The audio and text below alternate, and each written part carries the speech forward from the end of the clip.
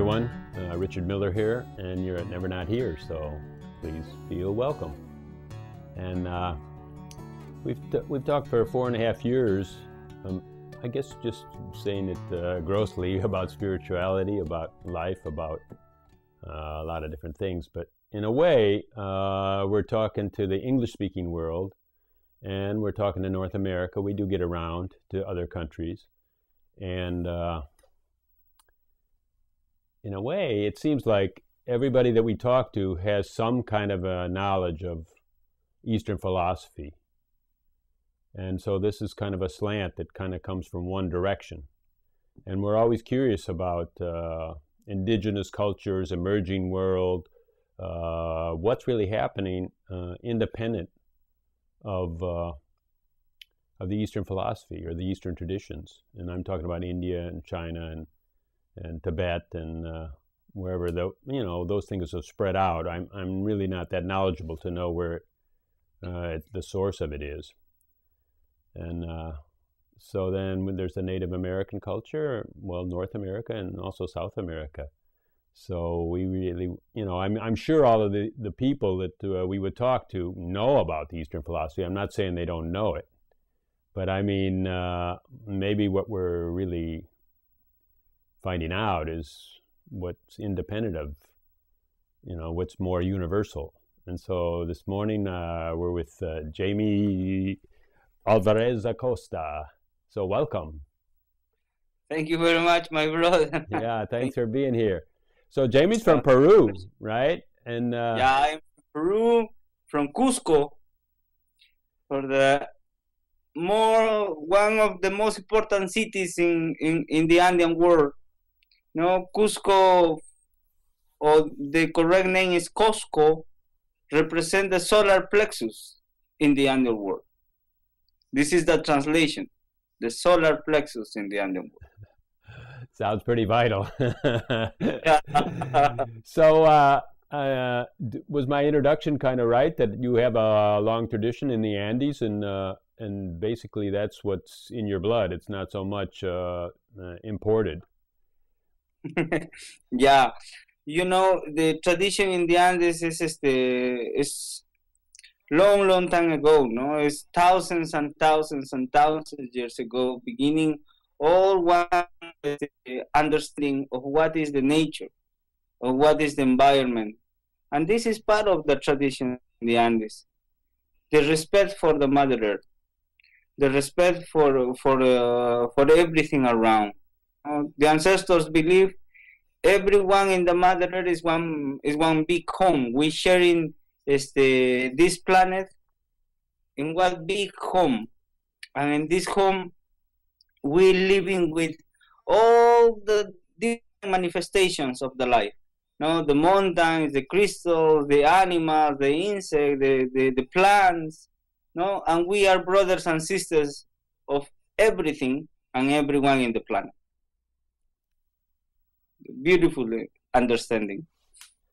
Right. I know this is really quite deep, and maybe the modern world might have a kind of a shallow view of it, because we've heard about indigenous populations that truly respect the earth and truly feel a part of the earth. And it's real easy for us to say, well, of course, I mean, that's a great idea, but I think it's much more than a good idea, and I don't know if our talk today, if we can really kind of get to what the experience of it is, or go beyond the fact that respecting the earth and living with the earth and being a part of everything that's alive and everything that manifests, even if we in the West think it's not alive, but somehow there's a force and there's a force field around it, and we can feel a mountain, we can feel a rock, probably we can feel a crystal, if we allow our focus to be there. And so how can you help take us deeper into this voyage that is your life? Well, in the traditions, we try to connecting with yourself. The first idea for working the Mother Earth, for work and have respect and reverence for everything, the beginning is to have reverence for who you are, to connecting with yourself and realize you are part of everything and everything is part of you. So if you really, really don't be in your balance, don't be in your center, and don't have reverence for you, for yourself, so it's really hard to understand how is the essence of the Mother Earth. So in our words, in our culture, the first focus is yourself, who you are. Later is coming all the different connection with the environment, with the Mother Earth, and with everything outside. No, you need to look your reality in yourself is the reality outside, is the reality in the Mother Earth. For us, to move one rock, one place to the other place, is really hard. We say we need to talking, ask for permission, no, with for the rock, or we like to move one tree, or we like to move one rock, or we like to move something in the nature. We need to ask for permission and talking with the spirit. Recognize this is one form of life, and this is the problem of the humanity now. The humanity thinking the Mother Earth is die, and don't think in the rock have life, and don't think in the trees have life. So the only people what is, or the only important be what is in the Mother Earth, or the what is I don't know. The focus for the humanity is the only people that's living in this planet is the humanity, and this is the problem. The humanity don't realize we have another form of life here. We don't are ready to understand this form of life. Let me ask this, so then everything that in the Andean culture, kind of like there's a harmony with nature, and you actually, ask, or maybe it's not even asking, and maybe you're just in communion with all the environment, and you can feel when things are right to move. And so, I mean, when you ask permission, does the rock give you permission, or does it say, well, let me think about it for a while? Or, I mean, yeah, the life also asks you permission, right? I mean, because it goes both way. I mean, the rock asks you permission to be in your way, maybe, like, or what is this relationship with? We're just saying rock, but mountain, tree, forest, yeah, the whole Andes. Mm-hmm. In one way, you are part of everything, and everything is part of you. But we need to recognize something. The rock, one simple rock, in one way is more older of you. So for this reason, need more respect of you. In this way, the ancestors say, your grandpa, your grandma, or your ancestors, we have the idea of the ancestors for the generations behind us. But the correct idea, and the idea where we sharing in the Andes, the ancestors is the mountains. The ancestors is the essence of the apus. We call apus to the spirit of the mountains. And when you try to move something, the respect is say, okay, you like to move, or you don't like to move. If you don't like to move, so who I am to move in you if you be happy in this reality? And this is one problem for the humanity now, because we coming, sharing sacred knowledge, and try for the people to move. But what happens if the humanity don't like to move? Be comfortable in this way. So it's time to transcend, and in this way, the Mother Earth transforms the vibration now and move the people if you like or don't like. So if I'm understanding you correctly, then you said and we started saying like everything we see is it has a new respect from us. Well, okay, our fellow man does too, and so I think you're even saying that in human relationships, people don't push each other. They just say, well, if you like, you can you can be with me on this project, or Yeah. if you don't like, you can do it. If you have a project, maybe I would like to be with your project, or actually Of course. something like a relationship I that has a lot of respect in it and not so much pushing. Exactly.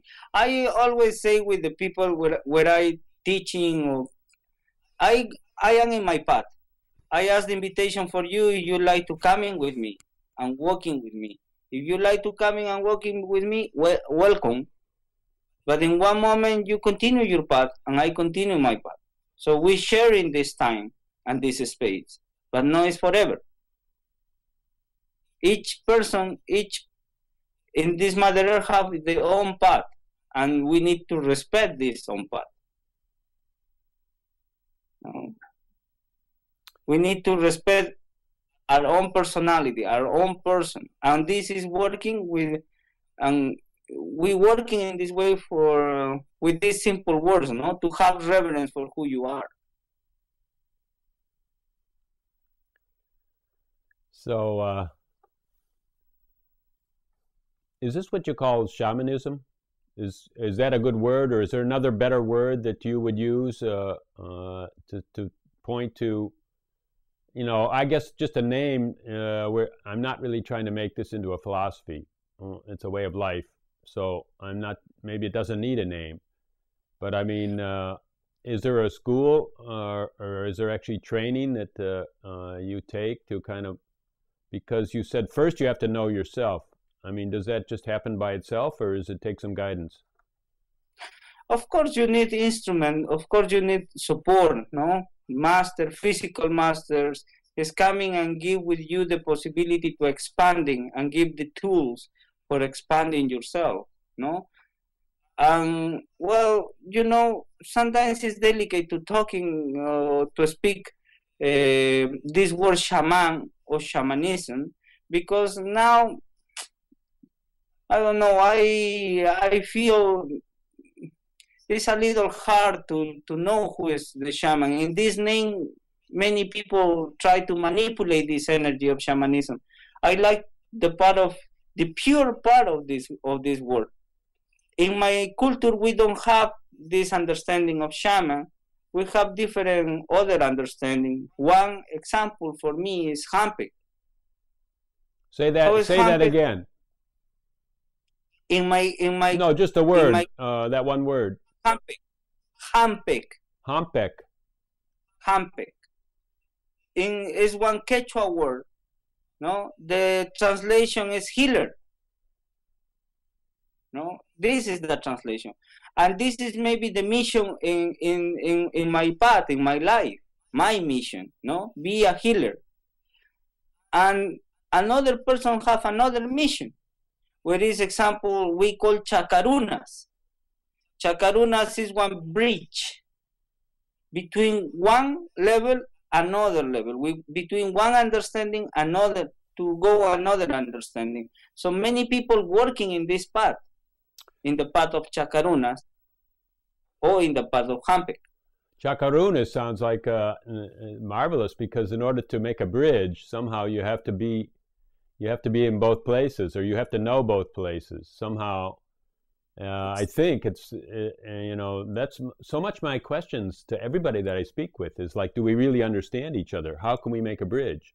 Somebody has one set of experiences, somebody has another set of experiences, and then anything new in our life, we take the word in, and we don't have the feeling.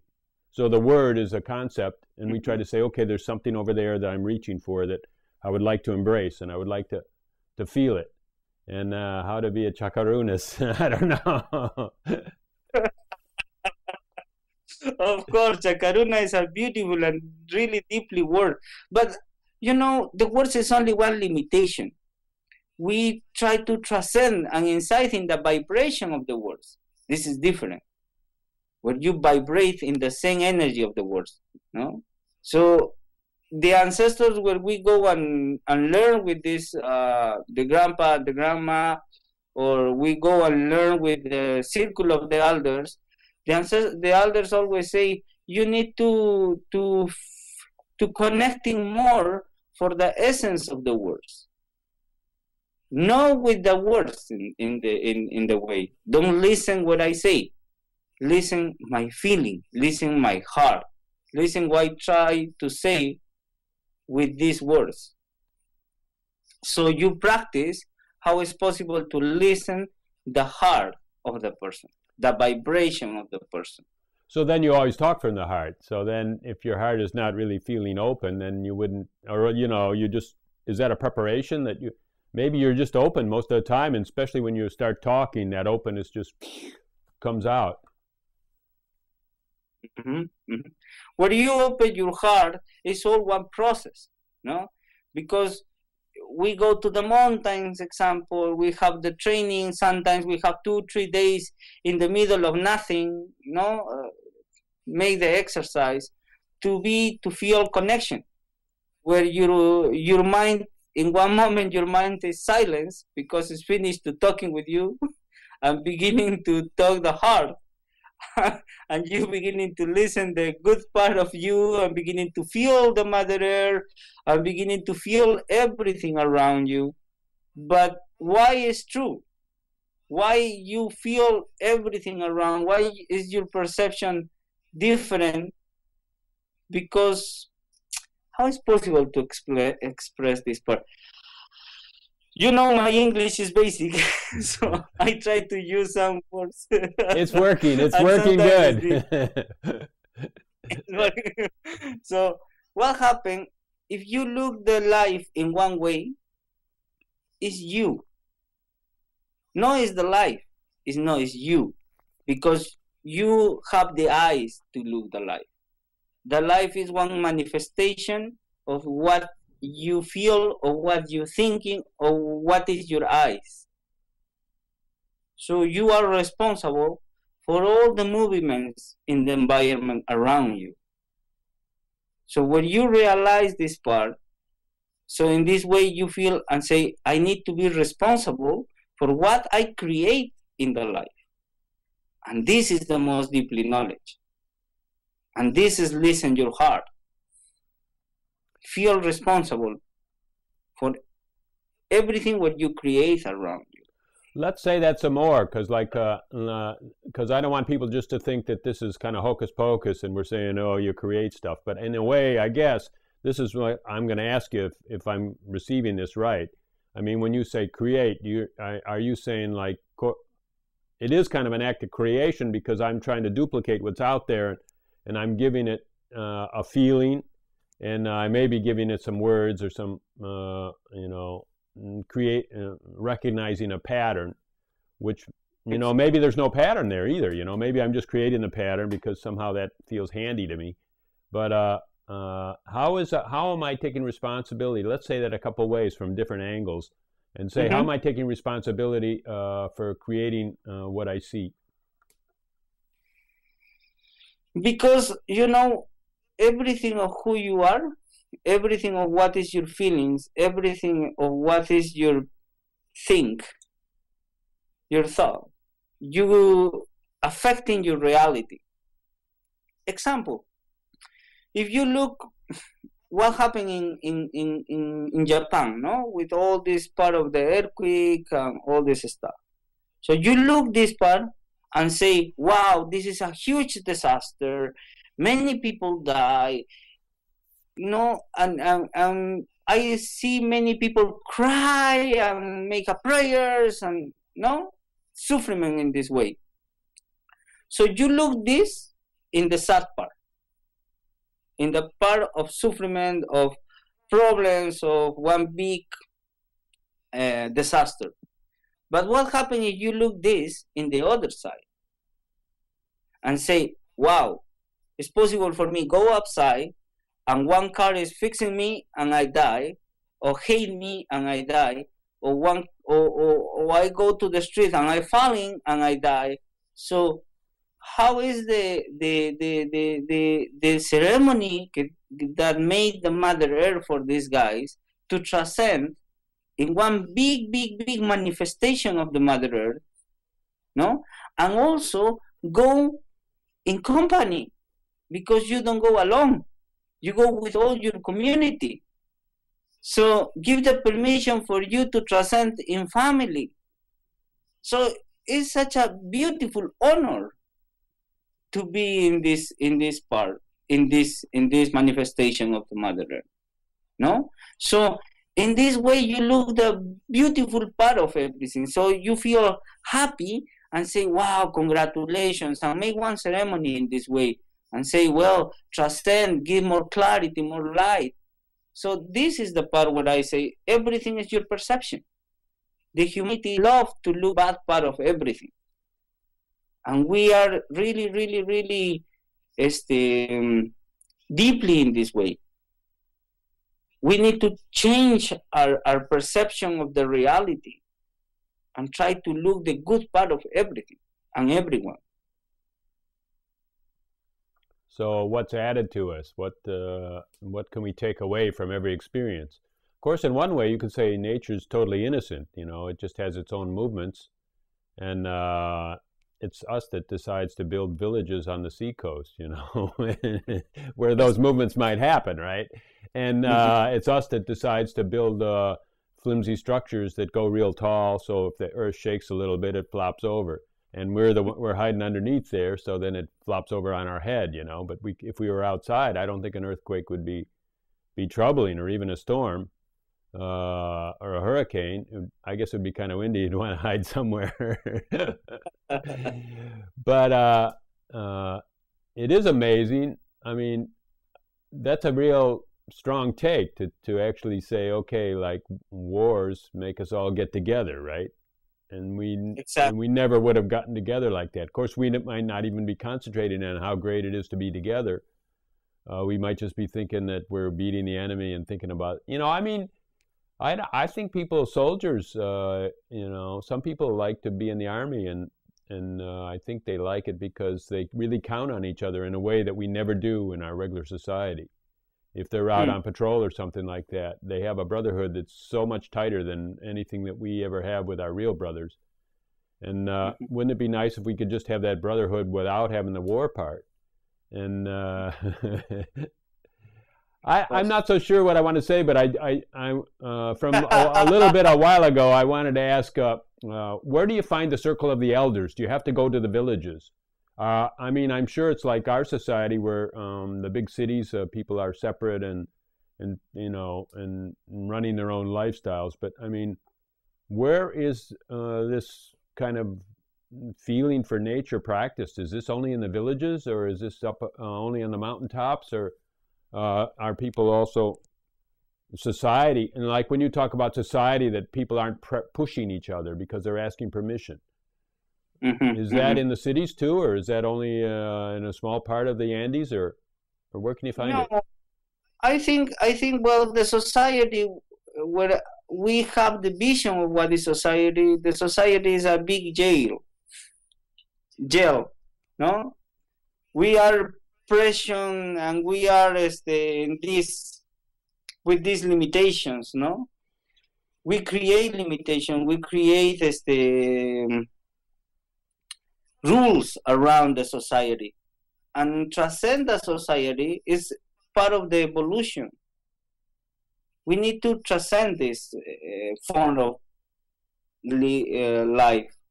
No. What does it mean, transcend society? Does that mean to build a society another society that has more room in it, where all these principles can actually exist and be the foundation? Well, in the future, I think, yeah. But now we need to live this kind of society and try to feel free in this way. For this reason, it's important to funding yourself, no? Because you feel free and try to be in a good way in all this supposedly garbage, no? What is the society? Try to feel good. Try to make the good actions. Try to be good. To try to project this energy, and everyone in the society and around you change, because whatever you do for you affecting another people, affecting another realities. So the mission now is change the mind of everyone. If not, the mission is change your mind. And also the part of the when I say jail, and I say no, it's only in the no, it's only don't only exist in the bigger cities, it's not also in the smaller cities, no, and also this part principally exists in yourself, no in the situation, no in yourself, in what form you feel and you perceive, what is your perception of this reality. So if you be free and transcend this reality and transcend the illusion what is this perception of this society, no, in this way you'll be free. Some people try to be free in with fighting. Some people try to be free with aggressivity, but the correct form to be free is feel free and feel free in peace with no aggression to the others. No, the other part where the other beautiful part where you mention is the armies. For us, the army is the respect for the authority, no, the respect for the protection. So were you in the dreaming with one person of the militaries or one police, you in this moment be connecting with the apus, with the spirit of the mountains. So it's beautiful understanding this part, because these guys have pure heart, but need to connecting more for this power and represent the authority in the physical part too, but also in the essence. You know, let's go back a little bit and talk about when we say society is a jail. And of course, a jail sounds like it's a pretty severe place because it's made out of iron bars, and we can't really just imagine that they're not there. But maybe what we're talking about is the jail or the prison of our own concepts, or it's not even our concepts in a way. I think the biggest jail is when we're just not looking at what's happening. Yeah, then we're in the concepts. So we're really not looking to see, we're not here to look, right? So in a way, it's not a jail that we have to overcome, yeah, but it's just kind of like a habit of not looking that we have to start to say, hey, at least put it in people's mind that, hey, that's an option, you know, you could look. Of course. But this is your perception. This is the part where I say, no, the society, no, it's only in the bigger cities, it's not in the small cities too. So it's your perception for what is reality. It's possible for you be in the jungle of the nature, or be in the jungle of the humans, no? In the bigger cities. But if you in the jungle feel free and be free and feel happy, so everything is happy. Everything is good around you. You understand this part? I don't know. I think it's the jungle is our mind, right? Exactly. I don't know. I can't remember it really. Now, let's say something was about, it was so confused. I don't know, like maybe straight is the path to truth, or something. Straight and open is, somebody said that. I don't know. I mean, Jesus said something like that too, but that's not the one I'm thinking of. And then we're always in the jungle, you know, and the jungle is just our thought patterns. But you know, one thing about it is that we get real speedy and we think that we're going somewhere. When we think we're going somewhere and we think we're doing it, and we can actually do it better, and why not? Let's just go. We'll go faster, you know, we'll get there quicker. And then that doesn't leave any time to notice where we're at or what's going on. And so then that's kind of the worst part of the jungle, I think, is the speed. Mm-hmm, mm-hmm. It's really funny because when you say speed, I remember what say one of my elders. He say, this time for this new era after 2012, no, the vibration, the reality is more fast. The humanity beginning to running, no, and now before the focus is running because the reality is a little slowly, no?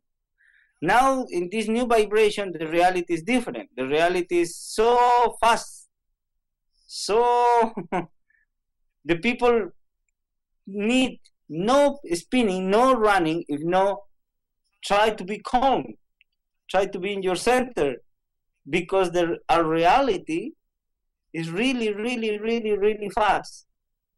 So now we're inciting another vibration. The Mother Earth is go fast, and we need to try to balance this energy and try to be more relaxed. Try to be more in your center. Try to be more patient.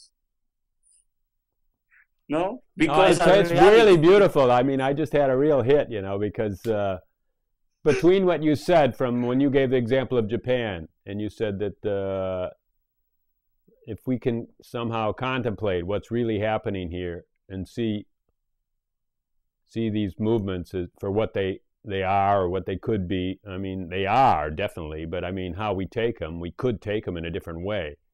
And then now you just said the reality is fast, and the old paradigm was that we could run that fast. And I guess each one of us in our own time will find out we can't keep up. We just can't. Mm-hmm. And then the only option is to watch and come back to here, It's beautiful what you said. I never even thought of that. What's happening with these times, And it's going so fast. It's like each one of us in our time is going to get winded, We're not going to be able to make it. And exactly. So we're going to be put back into our essence to know who we really are. It's a gorgeous time. Exactly.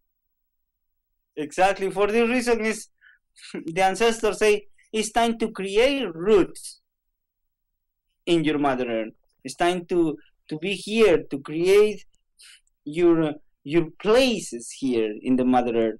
No, because before, and we are finished this time, the people try to float in. The people try to be in the universe, no, and all the spirituality and everything, try to explore in this part. Well, now the energy is changed. The new point of energy, the new point of reference in the Mother Earth is the Andes, and the Andes teach this part: be connecting with your Mother Earth, be connecting with who you are, be connecting with your center, and everything go fast, but you go slow. You go in peace. If you're running, of course, in one moment you're falling. For this reason, it's much better walking. Is this peace compatible with the speedy society? I mean, or will it create a new society? Or a lot of times when I think of like a different economy, that would include more people, or some kind of different society or a different system of justice. And in one way, when we think of these things, we think, okay, that in a way, the new one has to be totally separate from the old one. And when you have that separation in mind, it seems like there's a confrontation. And somehow, to me, it seems like it has to be compatible, so this one could just pull toward this one. This one could just. Of course. Yeah, and how could that happen? Okay, it sounds like if the world is speedy and I just slow down, that I'm going to be left behind. And I'm not going to. Somehow, I'm fall out of the equation. Mm-hmm. So nothing is the same relation between what is the macro and the micro part. No, nothing what we do now is, not everything what we create now is bad.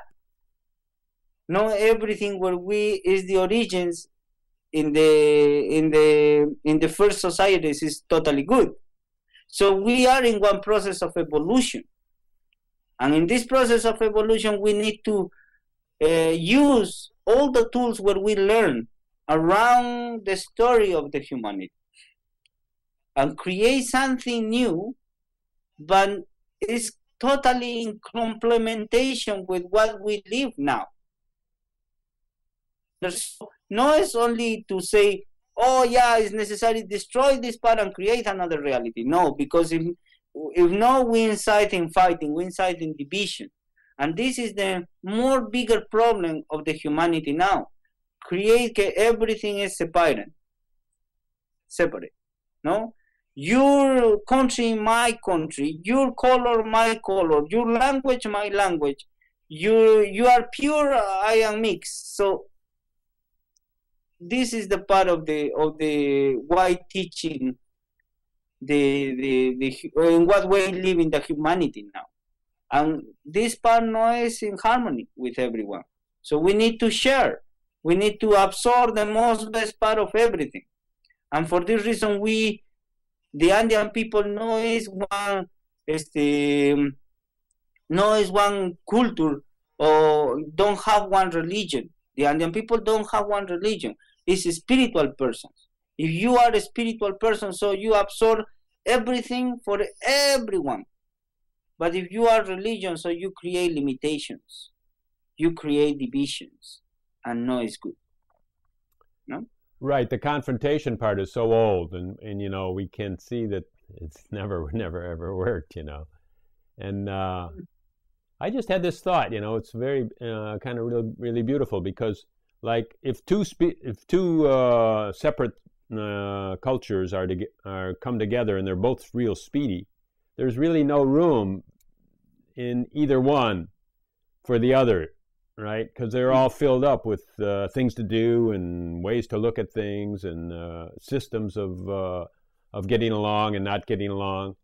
And it's only when one system is tight and speedy and the other system can open up and be peaceful that the peace can contain everything. The peace can contain what's, you know, and that's what the old masters are always saying, and we're not really understanding it, you know. But it's just really starting to make sense today. But this is part of the essence of the eagle and the condor, no? Because the Andes no is only in South America. The Andes beginning in Chile and go to Alaska. So really, the Andes is all America. This is the Andes. So the power return for us, not only for South America. So part of the eagle and the teaching or the traditions of the eagle and the condor is the condor fly to the north and teach and liberate the ideas and the power of the eagle. But together, try to create something more. So in my culture, in the traditions, we're living more in peace, floating, no? Be in the same way of the condor. Be in peace. Your society is more, I don't know, more crazy, more aggressive, be more fast, maybe more aggressive. Of course. So the condor teach how it's possible to be more in peace and fly together. The part where you say, no, this society coming and this is absorbing. So we are in this process now to share each other, to try to create a complementary, no? And later we go and transform and transmute everything in the mother, everything, the ideas of the humanity. These are really interesting, you know, metaphors, or the condor and the eagle, and it just seems like the peace is always going to be the lasting, and the aggressive, speedy is always going to be absorbed. And I think there's a lot of cultures like that were invaded many times, and they just endured, you know, and then the aggression just kind of dissipated into the peace, right? Yes. Maybe people would say, no, that's not just, and there was a lot of pain while that was happening, but still, that's what happened, right? And the other way, they say, okay, both of us should be aggressive. Then there's a lot of countries or places where societies were aggressive, and they got invaded many times, and there were they just were not absorbed. They were totally wiped out. You know, they were gone, yeah, off the face of the earth. I think why in the society is more, the people is more aggressive is because the people need to survive, no? Because everyone every day need to survive in one way or another reality, in one way or another way. So we have a little more peace because, you know, in my country, pues we don't have so much. We have something, and we be happy with this. No, it's important the so much. No, you go here to the street and walking and look as the one porch, the cost is maybe $1 or $2 million. With this reality, in my country, if one family have $1 million, so live with all the life happy and don't feel worried for money. So look the different part of the cultures, no? And this is why we need to be simple, and we need, in the same way, we need to be complex because it's teaching, no? I believe in my reality, in my country, the people try to be in the same way of yours. And your culture, the people in your country try to be in the same way of us. No? So it's really, really funny and really fine, this line, no? But I think when we are in the middle of the path, so we be comfortable and happy in this way and be in this way. See if you like this, I just thought this, because like it really doesn't matter where we are in the path, as long as we can see what's real, And what's real is, okay, we said the North is more aggressive because they are feeling like they're full of needs, and they can't really realize that their needs are fulfilled because there's so much flux and come and go of things anyhow, and things that we think that are essential. And so then we're never really sure if we had a few less things or a few less income flow or a few less, I don't know, appliances or whatever. Those are things too. But anyhow, we're not so sure that our needs are taken care of. And so then we have this belief that we're needy and that, we're not whole and we're separate from God and all that. And if you live a simpler life, I think it's easier to see that no matter what happens, it's okay, because there's not so many things that get in the way that block your vision. And so then once you see that, you could be anywhere on the scale and just see that, now, well, I got a lot of stuff, but I know my life's okay. I'm just letting go. A Christian or, a religious person might say letting go to God, but, you're just letting go because something that functions, life is assured in that way. We're talking more for the example, what happened now. Everyone think and say, oh, coming 2012, it's time to change, it's time to transmute, because if no, it's the world is finished, the humanity is finished. So I say, well, is the correct motivation to change yourself for fears? Because we're living now in one culture of the fears. Try to create fears, and in this way try to control yourself. No? So it's good to live in this reality. It's good to transform yourself because you feel fears. No is the correct motivation. The correct motivation is transform and transmute yourself because you like to be much better, not because you have fears. And this is the problem now. And we're coming to teach this part.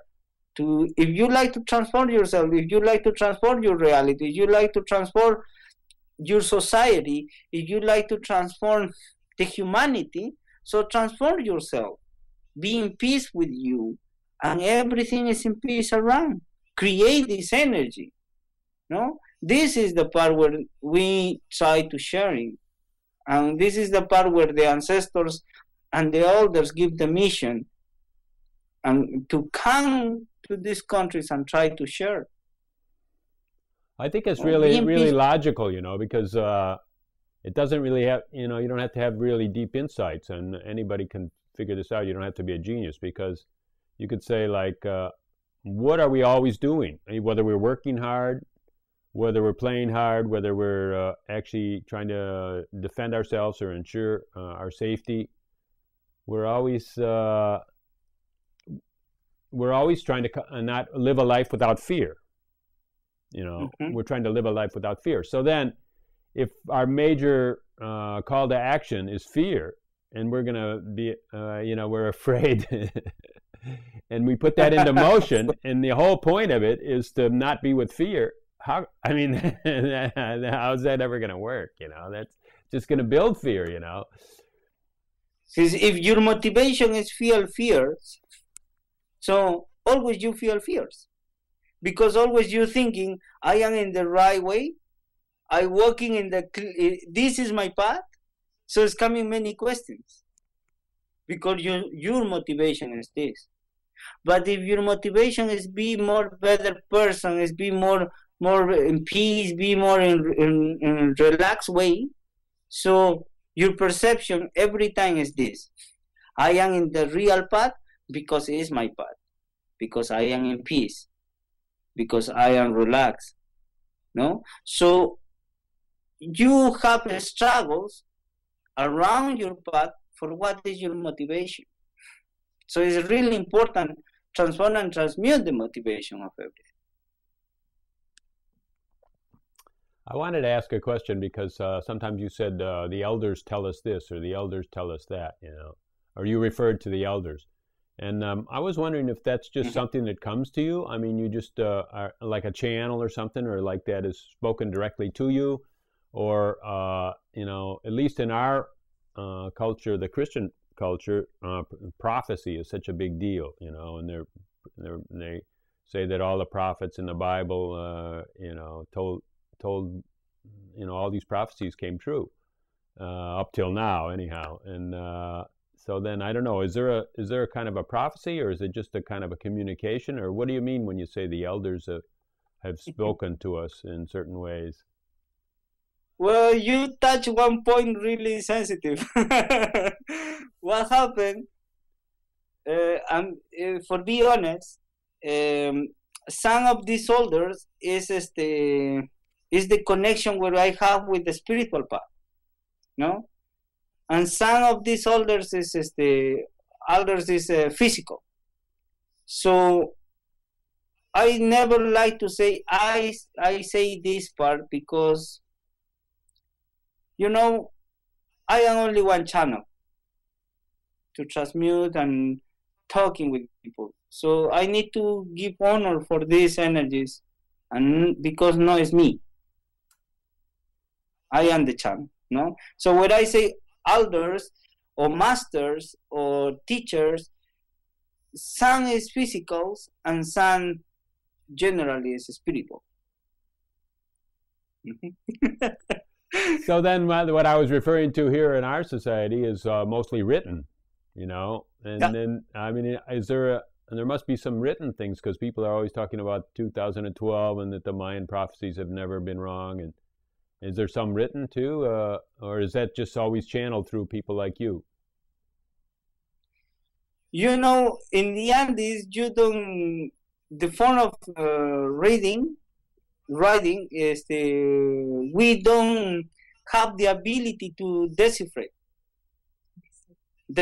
it. No, we don't. The message in the Andes no is clear, and you say it's not as clear. No, it's clear because in the Andes we don't have inscriptions in the same way of Egypt or Mexico, no, the Aztecas or the Mayas. But we have another form of inscription. What is this? Is the legends, no? But more of this is coming with channels. People is receiving the knowledge in the Andes and sharing with the humanity, and it's really, really strong. Because maybe one healer go and working in the mountain and receive one message, and go to the place where he received the message, and finding everything around of this message. So a little by little, the Spirit teach with us how it's possible to rebuild reconstruct our society, our culture, our society. It's really beautiful, this part, because we don't have nothing of the Christian, so we need to remember and we need to connect it more with the heart and try to recuperate who you are or how we are. So in other words, like the legends are like spoken tradition, and then somehow channels or shamans or healers maybe feel moved even to go to the place of those legends and then get an update, sort of like, you know, they can find more details. In other words, that's almost like a living legend. You know, example, I have the experience of one of my teachers, no, physical. He is go and make one ceremony in close to the coast, one mountain, and he visualized one temple in the middle of one mountain. So he have one friend, and the friend is archaeologist, and he go and make the exploration of this mountain and finding the place. So how this guy say, how is possible? I don't know. The healer, the shaman, in the middle of the ceremony say, here in this point exists one temple, and you need to find it. So we have the knowledge in our genes. We have the knowledge in ourselves. So it's time to recuperate this knowledge, because the ancestors maybe don't make the inscriptions in the rocks or in one paper or something, but their ancestors made the inscriptions in our genes. Or they're talking to you. You know, I mean, I'm maybe a little different question, but you said the Andes are from Chile all the way to Alaska, actually, and yeah. But I mean, we've heard, you know, we're not very knowledgeable here. At least I'm not. So I've heard of Peru, I've heard of Ecuador, and things like that, but I never really knew that. Are there village cultures or cultures that are really into this same healing or healers, all the way down through Chile and all the way down to the very tip of South America? You know, the energy in the America is coming with all the Andes, and we have different cities around of this big country, what is America now, no? So in the south is the Incas, in maybe close more for the middle is the Mayas and Aztecas, and here in the north is the native communities. The native people have so much knowledge, one philosophy really, really strong. So these guys have the power now to transform and transmute the reality. For this reason, we're coming and sharing the knowledge. The native communities in the Andes with the native communities here now is in the process of working together and sharing the medicine. Because one beautiful part that these guys know and have and the society need is the pipe. The pipe and smoke for peace. You know, all this knowledge is fantastic. And we are in the process of sharing. Now the native community, I feel, is more open for receiving people and try to teach more the essence of the native communities here. You know, in US and Canada. And it's really, really strong. I feel the movement of the native communities here in Canada and in the States is really, really strong. And the people need to look and go and learn.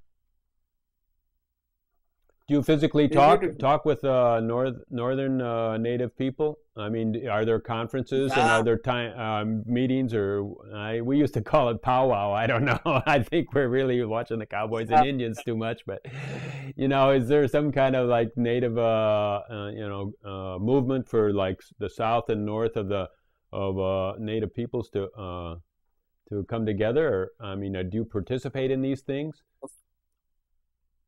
Of course, we have one conference in Trent University for the PhD program of Native Studies and Indigenous Studies. So we share one big conference, big party. It's one big event where the Andean people and the native, the people of the south and the people of the north be together. And it's one beautiful example of what is possible, fly together, the eagle and the condor. No? It's really, really strong and really beautiful to share the medicine and to look at everything what I believe in my culture, in my society, in one comparison with what is the reality of the native communities here is totally one complementary. Everything is go together with different understanding, with different words, but everything, all the medicine is complementary. Really beautiful. And we now try to be in ceremony and try in this way of ceremony, try to transform and transmute and supporting our societies in our places. You know, I one time I found out that the largest Native American university, I think it's in Kansas City, I might be wrong, but it's somewhere around there. And I was actually on an airplane and flying next to a woman, and it turned out she was one of the librarian in that university. And so I had some conversation, but she didn't seem like it was totally open, you know, that, I mean, at least to a white man, you know, like an invader. And I was kind of like curious, like I really wanted to go in and see what was going on. But I mean, is there an openness there to outsiders, or right now is it kind of like a incubation period where this, you know, where the native energy wants to just congeal and come together and feel itself, or I think now is more open. I think now the people for the native communities is more open to teach, and this is also part of the project that these guys have, no, to beginning and open more the society, the sacred knowledge for everyone, because try to share, no, and maybe it's more what happened with for the story before, but now is we live another reality, and now in this other reality we need to be gentle and sharing, no, try to teach.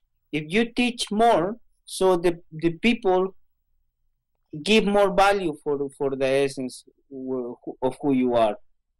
One beautiful thing we say is you don't love, no, you love whatever you know. If you don't know nothing or something, so of course you don't love this reality. So how is possible for the other people in the society give more value for the native communities is if the native community teach and show who this, how is this community, who is this community, no? So in this way, the people beginning to have more respect and beginning to love this reality. So, and this is amazing, and this, I think, this is the essence of rescue, the self of each North American people. Return to the communities, return to the native people, because you are born in this land for some reason, and the reason is the be connecting with the essence of the land. You know, now we know Canada is more open to receive this knowledge, no, to value more the essence of the native communities.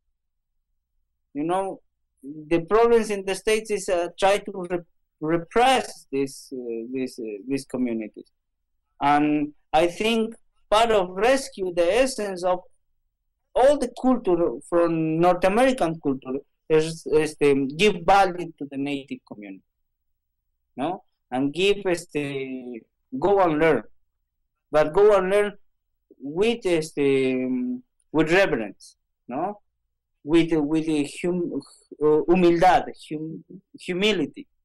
No, don't try to take out, no, to say, oh, this you need to teach me, because nobody need. No. You know, I'm sorry that I'm just kind of like a kid that watched too much television, you know. So, but you know, when we kind of knew there was a chief in different tribes and there was a medicine man. You know, but now I think that really medicine women are like really the ones that are holding the teaching, holding the spirit alive. And I think that the woman in the North American Native people is really kind of the pillar of the old knowledge. And I even think I met a Seneca man, and he was kind of trying to explain me the tribe and stuff. And I think it's at least the lineage is kind of like matriarchal. I don't know if it's totally matriarchal or what, but I mean, is a medicine woman in the South American Native people a strong force, or are you guys all men down there? You know, in my country, men and women is the same. We have, for this reason, the most important before God, we give honors to the Mother Earth. And why we say Pachamama, no?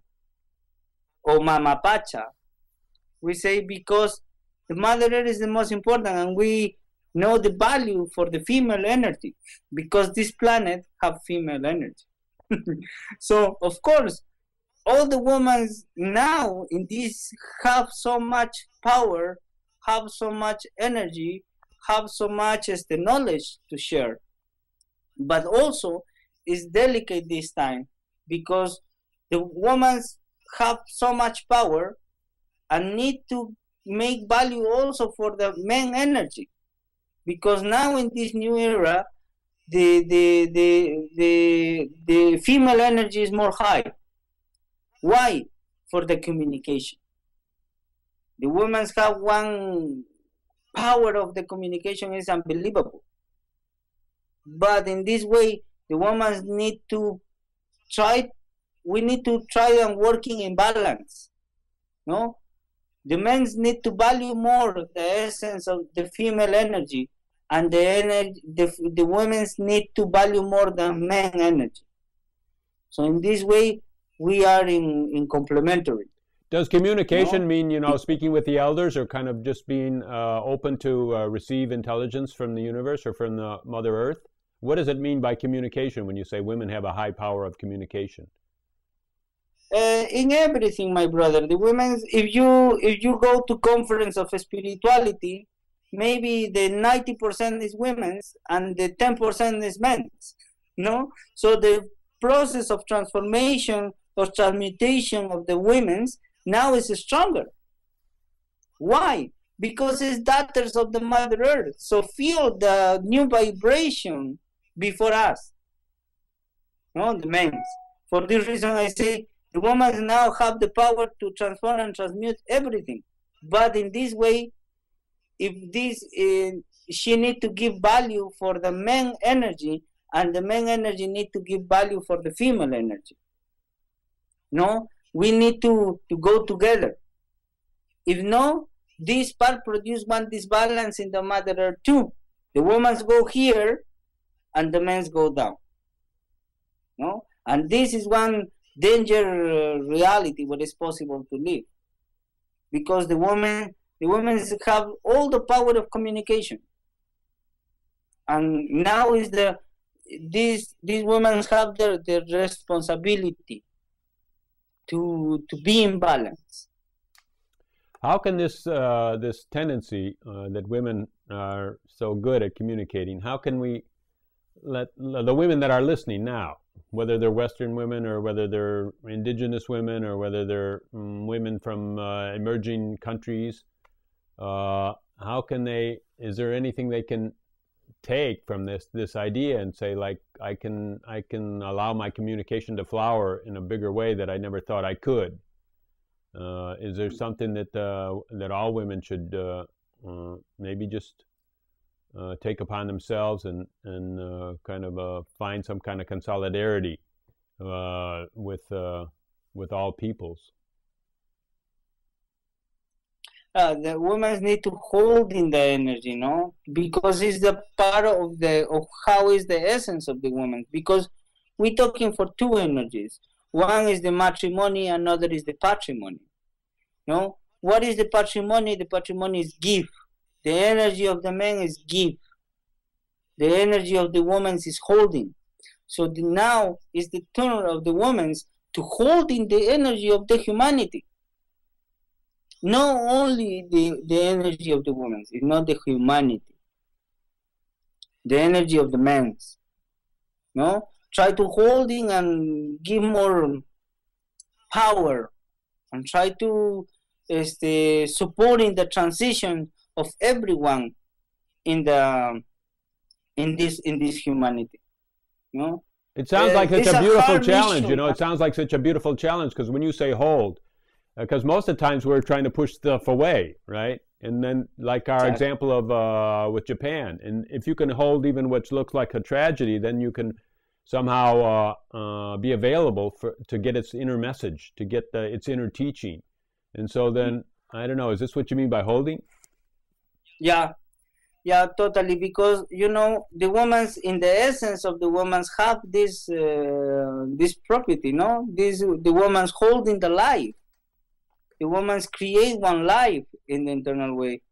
So what happened with the disbalance is because many of the female energy, many of the women like to live in the way of the men's, no? And the men's like to live in the way of the women's. So we need to respect each rule and each reality. No, it's possible for the men to have the same perception of one woman, and no, it's possible for the women to have the same perception of the men. So it's in the nature of the women. The women need to be more in the center. For this reason, we say, remember who you are. Be in your center. Be more in your nature. Be more in who you are, in what is your mission in this Mother Earth. Are you saying saying it's like a mistake for women to try to live like men and men to live like women? Because somehow, I don't know, we've been hypnotized to think that somebody's dominating somebody else and that we ought to get in there and have our... I mean, you know, if we could just be who we are, it sounds like we should just stick with the powers that we have and build on those. Yeah, you know, the most important is the balance, no? Be in balance and try to feel and working in balance.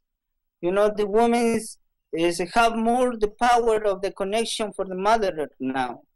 And this, the women perceive all the reality in a more high way now of the men's. So it's time to go looking home, look, I don't know, if you have one son, if you have, you are married, you have a husband, so try to support it to the husband, try to support in your son to have this understanding, to be in this understanding, and to feel that exists something more. No, this is the work of the women, and the work of the men is supporting this reality of the women. Try to working in family. No, try to working in communion. No, because we are the same of the women. This is the confusion. The society say the woman and the man is the same. No, we don't are the same. We are two different essence. The part we need to say we need to respect the essence of each reality. Yeah, I get it. I totally get it, you know, because like a lot of times we think balance means I have to contain everything and express everything equally.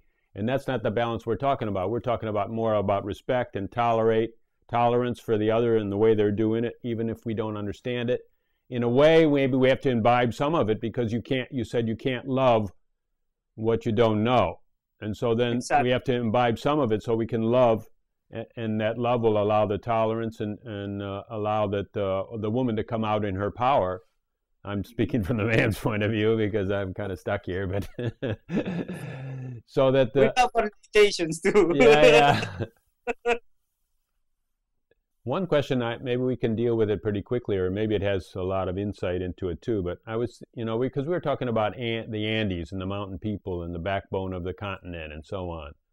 And I just wanted to know, I mean, that's like an energy. We're saying it's real clear. It's a lot of clarity, and it just feels somehow from the mountain. It's just kind of like a metaphor from the mountaintop. You can just see. What is the energy of the Amazon when you go down the eastern slopes? And well, the energy in the Amazon is really one mysterious. Where you go in the jungle and share and be in this place, so it's really, really mysterious. The jungle is, many things dangerous, but also you have so much medicine. So the jungle is, I don't know, where I have the opportunity to go and be in the jungle and feel, this is really magic. And really, I feel so much respect because you don't know nothing. You're walking and don't have one clear idea for nothing. You think something small. Well, the part where say my one of the tour guys, in the jungle, say everyone were coming here feel scary for the bigger animals, the huge snake, the jaguar, but really, really, really, you need to be careful for the small insect. This guys is more danger. No? So you really, really don't know. But the energy of the jungle is such a beautiful, beautiful laboratory. So much medicine. So much to share, so much to teach, and have so much to give for this humanity. But we need to protect this part. It's kind of like the society. We're saying the speed is so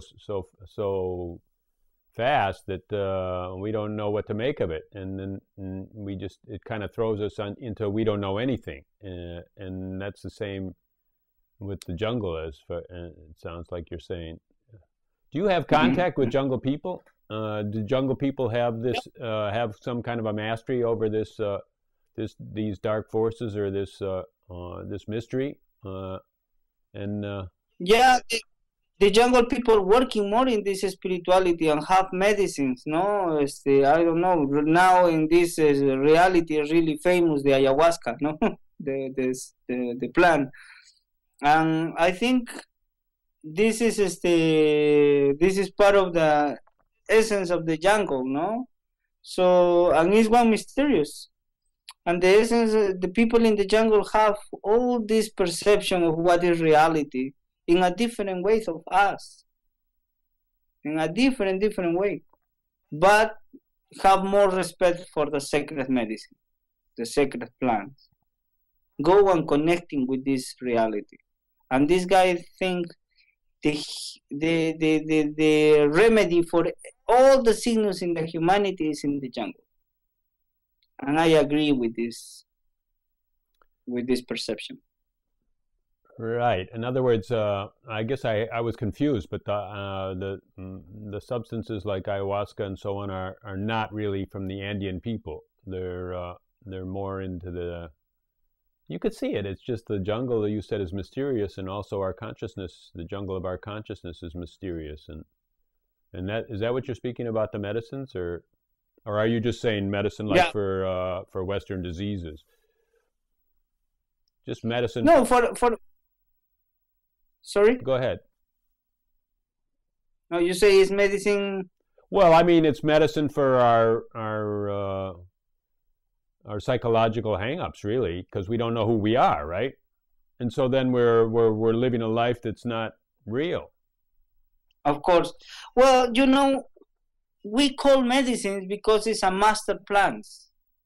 This plants is coming and teaching.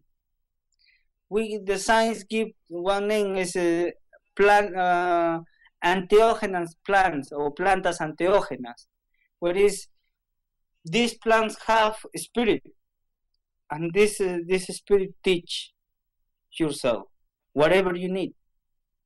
No, don't teach what you like. It's not what you need. This is different. Huge difference. And somehow we got to have that distinction that we can understand. Is this just what I like, or is this really what I need? And so then, is that when you need a master to tell you, or somebody could say, "Hey, I don't know what this answer is necessary finding here in your heart, no?" Right. No, that's this is what I need, but no, it's what I like. Yeah, that's the perfect answer. Of course. That's the only answer that could actually do anything, really. And nobody else can really tell you how you should be. And one of my brothers say, "You have the first and the last word, so all the decision is for you. No, you create everything." Let me ask you a little bit another question, because you referred to ceremony. A lot of times when you spoke of different healers and different maybe different peoples, and somehow you mentioned ceremony sometimes. And so a ceremony is somehow, what does that do? I mean, you're acting something out and you're symbolizing it and taking some time to put your attention on it. And what is it? Are there sacred ceremonies? Are there a lot of them? Do you do it all? Are they seasonal? That they need to be practiced at certain times, or is it more like the season of our life, like when people are born, when people die? And no, I believe with the ceremony is to feel the life in one sacred part, in one sacrality.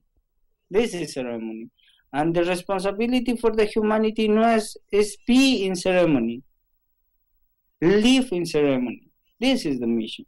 Okay, each moment is sacred. Each moment have many things to teach with you. So this is beautiful. If you live in this reality, so you live in another way, in a sacred and pure way, because ceremony is everything. Ceremony is everything. It's your perception of the life. And we do ceremonies for something where we feel reverence. If one baby coming, you feel reverence for this baby and say, wow, the magic part of the life. If one person died, so you feel reverence for the transition to another level of consciousness. If you make one ceremony for the solstice, you feel reverence for the Father Son that is coming and give with you one transition. No? But always we feel reverence for everything outside. Where we have reverence for ourselves, for who you are, so you live in one deeply and profound ceremony every day and every second in your life. Wow. Jhaimy, you give such powerful answers. Such beautiful answers that really can touch your heart. I totally thank you for that. Thank you, my brother. Thank you. I guess I'll say, I'll ask one more thing, and we'll just see what happens. Yeah. Because you're a healer. So then, in order to be a healer, people have to be sick, right? Or need healing. And so then sometimes they say the quickest way to heal is to realize there was no sickness, But I mean, what is it, in other words, a lot of people come up with a therapy or something like that, and they see everybody is needing their therapy, and they see a world of sickness. And I don't think that's what's happening over there, but say some comments on what is the real healing. Well, in one way and another way, everyone has sickness. And in this way, why these guys produce, or why everyone in the humanity produce signals, is because in one or in another way create confusions. We live in confusions, we live in illusions, and we feel these illusions is true. So, and where we believe this part, we produce this balance in ourselves. So, in this way, coming the healing part. The healing part is try to teach, okay, understand this reality where you live now, and you think your life is one disaster. No, it's totally in this way. Your life have good things now. All this situation is one beautiful challenger for you, because it's time for you to transcend the reality. So in one way, we say, where you live one challengers in your life now, so it's one preparation for tomorrow. So if one challenger's coming in your life, so you are ready to transcend these challengers. If you don't are ready to transcend some challengers, don't come in your life. All the difficult situations, all the problems is coming in your life is because you are ready to transform and transmute this reality. So you need to accept this responsibility. And if you feel these problems is so difficult, so prepare them, because it's only one preparation for tomorrow. So tomorrow the challengers is more stronger. So always I teach this part and say, okay, it's your perception. So in this way we try to create harmony, balance in the person. Try to give good energy. No? And in the same way where you healing one person or supporting one person, in this way you supporting yourself. So I believe the healers is the person can have more signals in the world, because if you supporting some people in this way, you're supporting one part of you. So then, No, are you saying that? Say more about perception. You know, like, I mean, did you mean the perception that you have that can see balance in chaos, or is it just a perception that the people that come to you that throws them off, or what did you mean by perception? Well, the people is both, because you have one perception of what is reality, and the other people have another perception of what is reality. So if we try to talking and say everything is good in the life, the challenges, the problems have a good side too. The same example for what happened in Japan, no? Everything have two faces. So we try to teach to the people, it's possible, look the good part of everything. And we working in harmonized three level of conscious, no? Where is mind, physical, and spiritual, or the part of the soul. If we harmonize these three levels of conscious, so we live in harmony. We live in a happy way, no? In the happy land. So this is the word. We try to harmonize these three levels of conscious. So be in one healing session, or be in one ceremony, or be in, I don't know, in one place and only talking, I always try to support the integration of these three words. Because now, in this more for the day, we make divisions. And the people can create and say, why I need to working in my body if I am a spiritual person? Or why I need to go and working and harmonize my mind if I working in the spirituality? So nothing is separate. Everything is part of one. It's the same when one of my elders say, the four elements don't know it's different. The four elements is only one in a different manifestation.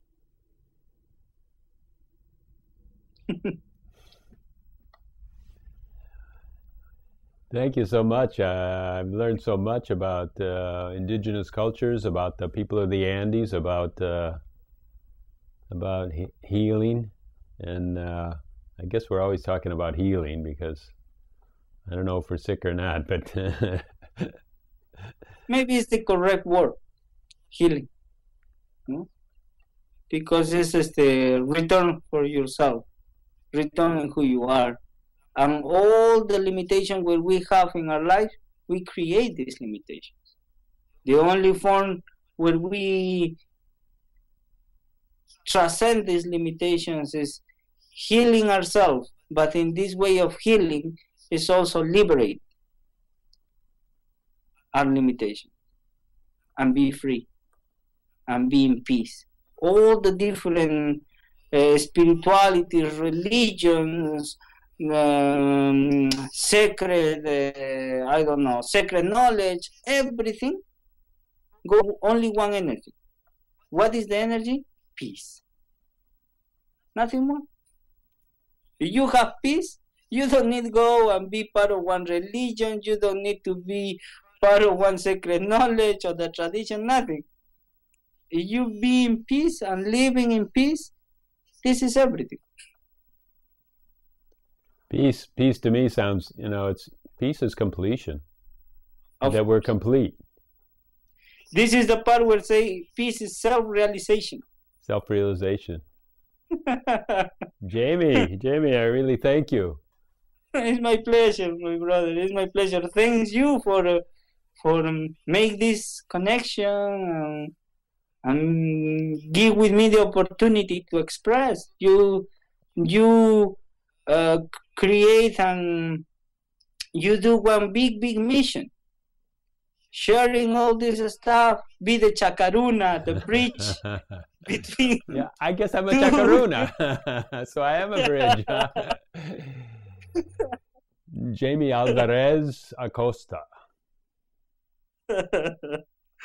My brother. And thank you everybody for coming. Thank you for watching. We're trying to make a bridge, make some new bridges that we maybe haven't made before. So